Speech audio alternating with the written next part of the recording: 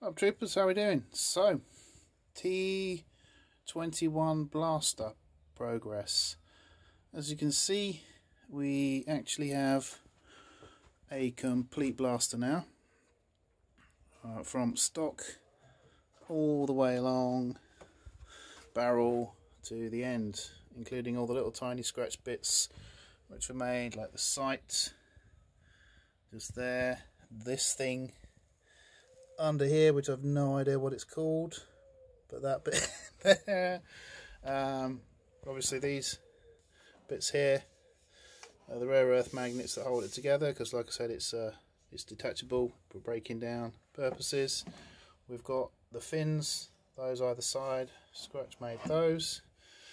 We've got this top plate, which was also scratch built by me.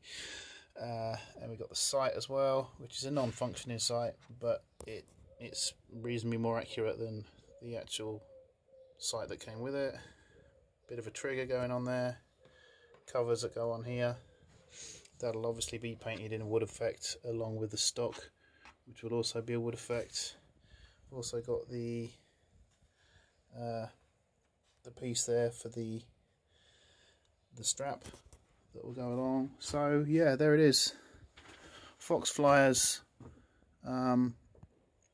Lewis gun turned into a T-21. Obviously partially primed and sanded. It's going to be grey primered again, then painted satin black. I think I'm going to work on that, but we'll get it primed first and see where we are from there. So yeah, it was, or has been, not the easiest of builds.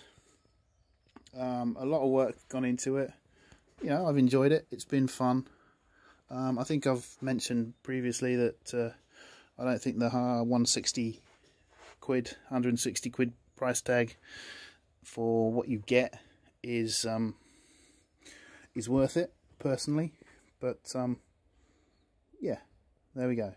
T-21. Work in progress, getting closer to the end now. Take care in these trying times, troopers. Bye now.